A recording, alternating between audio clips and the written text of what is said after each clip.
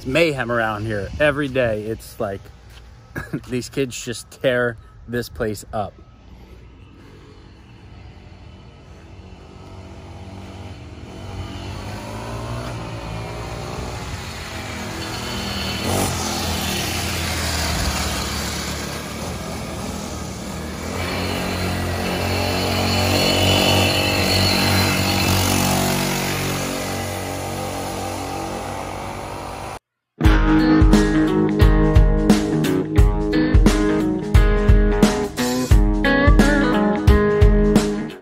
What's going on, guys? Welcome back. We are back in the shop and we're doing some sled work. So before I even get started, if you guys have been here a while, and I say this kind of often, but if you have been here a while, you guys know that I've been growing a mullet for the longest time.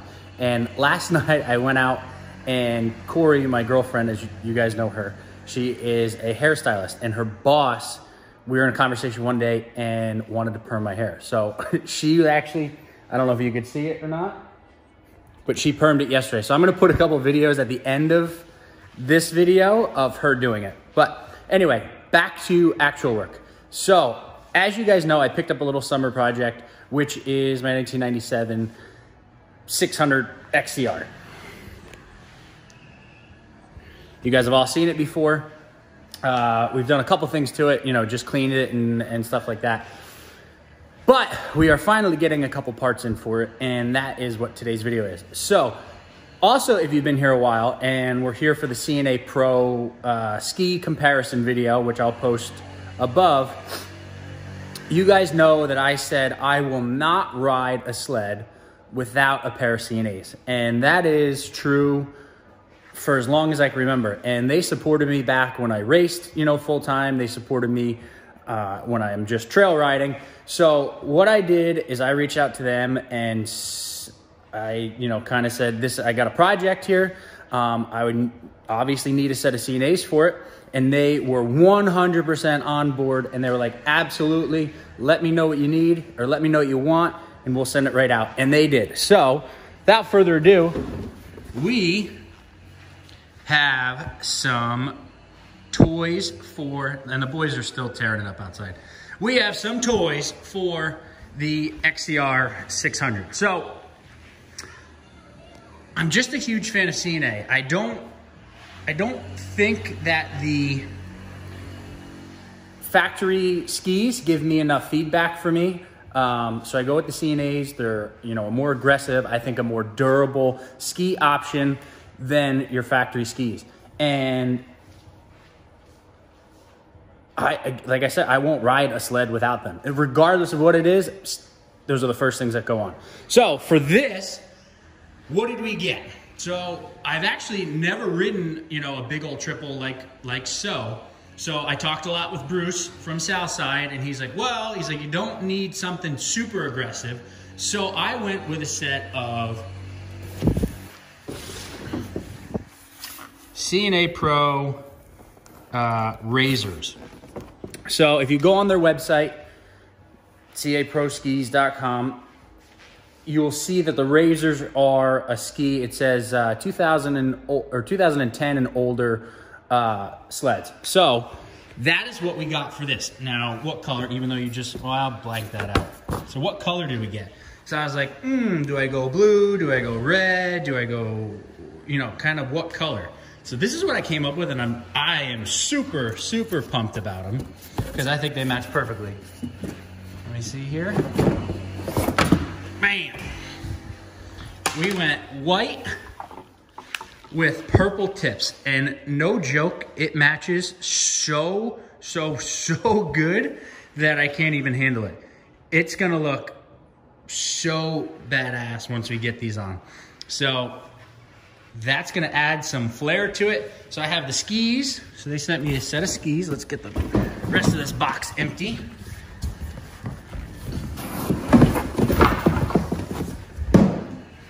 So we have skis and we have a mounting kit. So if you guys do not know, every time you get a set of CNAs, you have to get a mounting kit with it. So your mounting kit comes with bolts. It comes with the bushings for the skis and washers and new ski rubbers. So depending on what model that you guys have, depends on what mounting kit you get. So like for instance, this one is mounting kit Polaris, all trailing arm models. So if you have a trailing arm, you need this kit. There's another kit for Polaris. Like this one is, I think all 2012 and newer or something along those lines. Anyway, you got to go on the website and you know, figure that out. But so mounting kit, skis, sled. So that's what we're doing today. We're going to throw these skis on it. Granted, it's 80 degrees out and beautiful. We're still, again, in snowmobile mode. I have to take good old Bruno off the lift, and he's in kind of shambles right now. And I'm going to get to another, I'll do another video of that and what's going on there. I got some things in the works. Bruno is sold. He's gone, but I have him until like September or so. And I think I touched on that in another video. But I'm working on some stuff for the sled for next year, and it's going to be pretty top-notch stuff, and I'm super excited about it.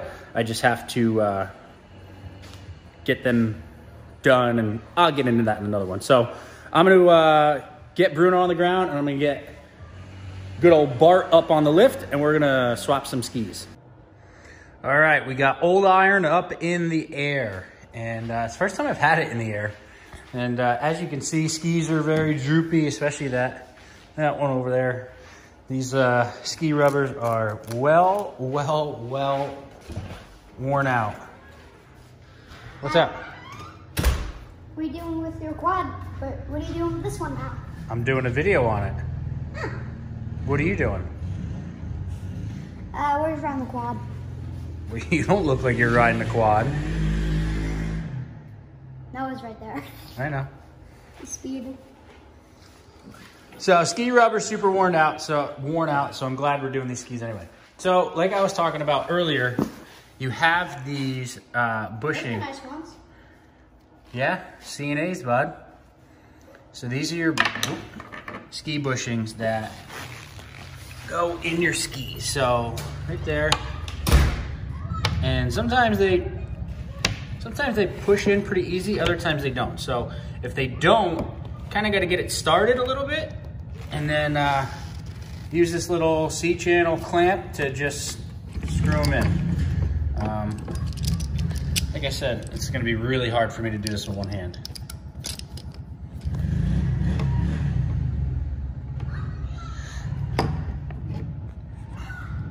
Hold on, got to get it started. All right, so we have all bushings in. Like I said, you just got to press them in. They go in really easy once you get them started. As for these skis, back in the day, they used to have cotter pins in the nut so that, wow, so it didn't come off. I went to go get it off. I'm like, why won't this thing come off? Well, there was a cotter pin in the one side, there wasn't in the other, but they were frozen in there. I honestly don't think they've ever come out in, what was it, 19 years or whatever. So we're gonna get these off, and then we'll get the new ones on. Okay, Old Iron skis are off. So I'm not gonna go super crazy cleaning everything, because I think tentative game plan right now is to pull everything off and paint it. I'm not 100% set on that yet, but it is a potential. So that's why I'm not gonna go super crazy. I did Never Seas in there, which I'll probably regret at some point, because then it's gonna get everywhere, and especially with white skis, doesn't go well. So I'm gonna get these bad boys on there. And it's really cool. I love seeing old technology with new technology. It's, you know, when you have those two worlds, clash, I think it's so cool. And then ultra new technology, obviously. And it's so crazy to see how far they've come. Like 97, 21. It's like, what? I give you guys props that did go out there and kill it on these things, because you're a better man than I am. If you guys are wondering, the new ski rubbers that come with the C&A skis are much tighter than the factory ones. So you need some persuasion to get them things in there. But once you do get them in there, it is very nice. Everything's nice and tight. I didn't even tighten the bolts down yet. But you also have to look at the spring rubbers, because there's a high side and a low side. And if you look on the directions, and each one's gonna be different, you know, make sure you go put them in the right way. So this side, or this one, the high side was in the back. So we did that, and Nash came out to help, per usual.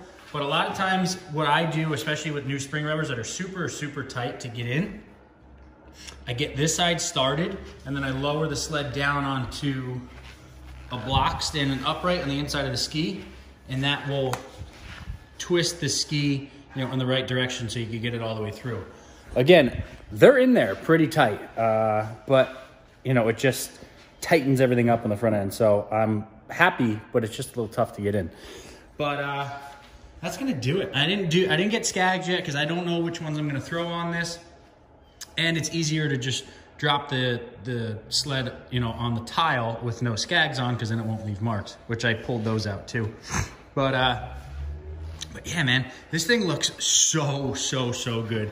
And as I said before, CNA skis are my #1 to do on a sled. Before I do anything else, those get done.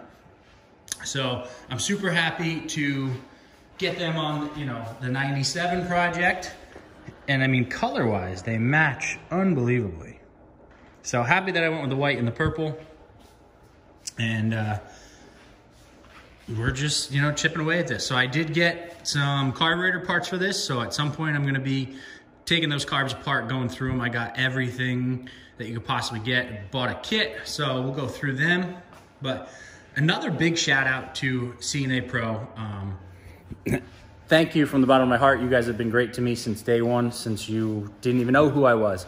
But thank you guys. And if you guys have any questions about skis, or you know, what model you should get, or this or that, put them in the comments. I'll be happy to answer any questions that you guys could have, or at least point you in the correct direction. I've kind of tried a bunch of different setups and stuff, and I've come to, you know, conclusion on a couple of them, and what I like to do, or you know, what I like and what doesn't work, etc., etc. Well, for me. But I'm pumped to have these on this sled because it looks so, so good. But that's gonna do it for this one. I'm gonna put those videos of me getting my hair permed in a little bit, but make sure to like, make sure to subscribe, and I'll see you guys in the next one. Again, big shout out to CNA Pro. Thank you guys, you guys rock. See ya.